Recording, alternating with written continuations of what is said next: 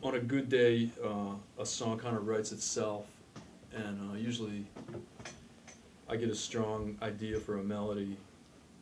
Those come naturally to me. So that's sort of how I do it. You know, I follow the melody, basically. I started writing songs because I got a tape recorder. I bought a tape recorder from a guy in Beatlemania. It was a 4-track, reel-to-reel tape machine, and I wanted to have something to record on my new tape recorder. So I needed songs. And anyway, this one's called Passing Through. This is kind of new.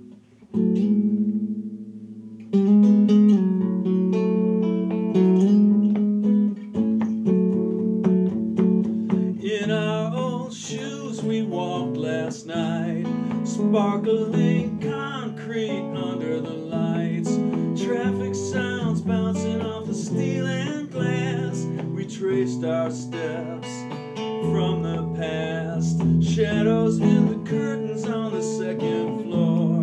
I used to have a key to that front door.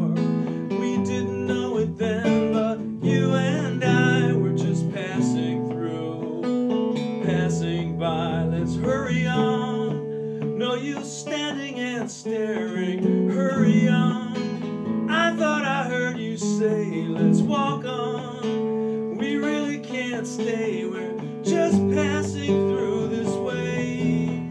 Would you mind just kind of talking through, kind of step by step, how that particular tune got written?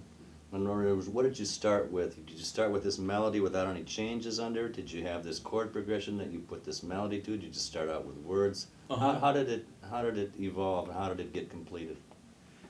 Well, it started the way they all start. You know, I just the first thing I make a decision about is the kind of the beat. You know, like the tempo and the rhythmic feel. You know, and so with that one, it was this just, you know, that kind of beat, right?